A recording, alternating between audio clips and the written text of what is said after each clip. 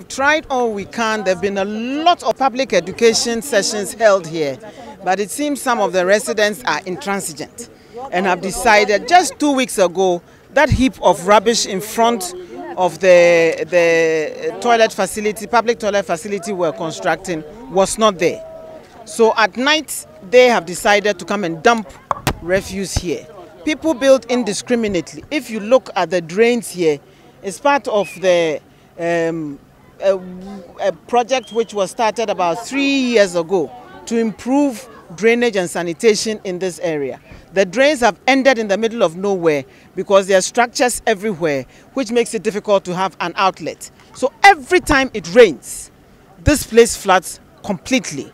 If you look at where we're standing, all these structures have been built on the beach. And so it is a major problem, and the intransigence still goes on. If you look at the amount of money that has been spent building a sea defense wall to protect the residents who were faced with perennial tidal wave activity and all that, and what is happening around the sea defense wall, it is very bad. I know the Minister for Sanitation herself has come here to inspect what is going on. We are going to have a joint public forum here with the residents to inform them that these things cannot continue and they have to respect the laws of this country and clean up their environment. We can't raise our children in this filth. It is not right. And no matter what you do, some people are bent to do that. As I indicated earlier when I held the forum at the Glefe station, we will provide toilet facilities for homes and support them to get their own gamma toilets in their homes. After June, this public toilet facility will be completed.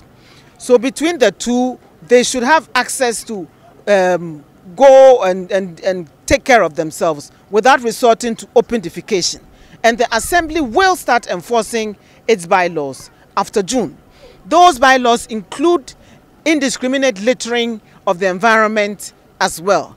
I don't know what else to do. Sometimes you do need to crack the whip to let people comply. So that will be done because we've had countless encounters with them several times over and over to teach them what damage they're causing to their own environment through these activities. So we would have another forum and enforce them and inform them that the enforcement period is going to start after June. Nobody should blame the Assembly for doing what needs to be done when it is clear in our minds that we are doing the wrong thing. We can't continue like this.